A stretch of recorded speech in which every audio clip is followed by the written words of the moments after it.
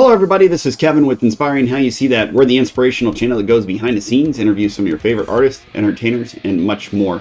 Again, this is a Double Up Tech Tuesday. Today we're going to be talking about the Creality CR-6 Max printer, 3D printer. Today, as you see in the background, we're going to be talking about some of the temperature settings for not only your bed plate, but your filament settings. So we've had some questions with the filament. So there's a lot of variations. It's kind of like cooking. You got to have your temperatures right, and you don't want to either have it overheating the element, or you don't want to also have it under, because then you'll get a lot of burrs, a lot of issues on whatever you may be printing. And we'll talk about that in other segments about the burring up of, you know, plastic printed items and the filament. So depending upon what kind of filament you're using, I have a couple filaments here that I'm going to show you. The first one is a PLA Plus filament. This is just a red filament, and it's a simple filament. It's PLA Plus 3D printing red, and it actually, we usually print this around 200 Nozzle Temp, and it prints very well. Now the big key point that you'll find is the printing speed. Now the quicker you print your item, the sloppier it'll get, but it'll get done quicker.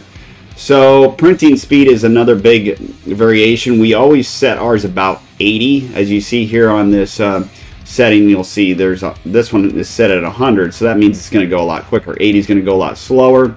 Nozzle temp for what we have here is 200. Bed temp, again, we had talked about the plate and using painter's tape on that bottom.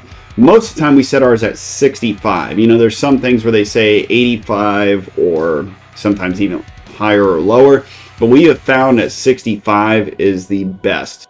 So we found that the best setting for the PLA Plus is these settings that we were kind of covering now. It should be 80, maybe 200, 65. Now if you have a larger item, that you're making, and maybe you want to go up a little bit more higher in a nozzle temp, you can go about 215. So again, the quicker the speed, the lower the temps, the more you're going to have those issues in your filament. So this was the red one that we talked about. Now we're going to talk about some of the special filaments that you can get. Now we have a chrome. This is a chrome filament that we have printed with. And then we also have like a rainbow filament, which is almost like a chrome material too as well. We have found that this filament is very finicky, and what I mean by finicky is it leaves a lot of burrs and a lot of issues because of the chroming in the agents that are made to make this filament. It's a different texturing, so it's going to burr a little bit. So maybe warmer temps will cure that problem, depending upon how big your item's printed, you know, that you're printing, or how small or how intricate the little, you know, maybe it's got joints in it, you know, and they're real small and real fine. You're probably going to want to turn up your bed temperature for the adhesion of the bed to the 65, like we had said. That'll work great. Now the nozzle temp, we've found between 215 to 225 is the best. Again, the printer speed is about 80. Now you can set this down a little bit lower, maybe 70, and it'll go, you know, it will actually help you to alleviate from some of those burrs. So we kind of wanted to cover in this segment is a little bit about the filaments and some of the things that we have incurred with some of the issues with the filaments and some of the ones that we recommend.